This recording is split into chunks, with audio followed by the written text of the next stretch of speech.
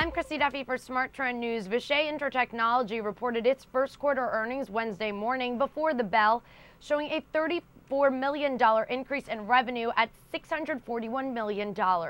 Net earnings were 24 cents per share versus fourth quarter 2009's 15 cents per share. Operational cash was $68 million.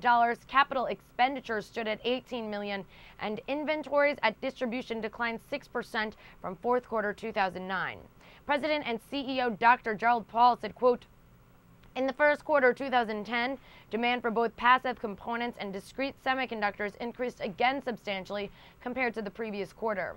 The order levels now exceed pre-crisis levels. Inventories in the supply chain are extremely low as manufacturing capacities have not yet caught up with demand. Our distributors reduced their inventories of our products by 6% quarter over quarter.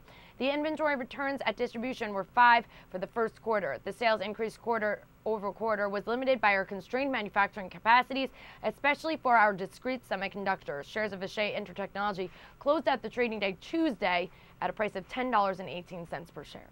For more on this story, visit our website, tradethetrend.com.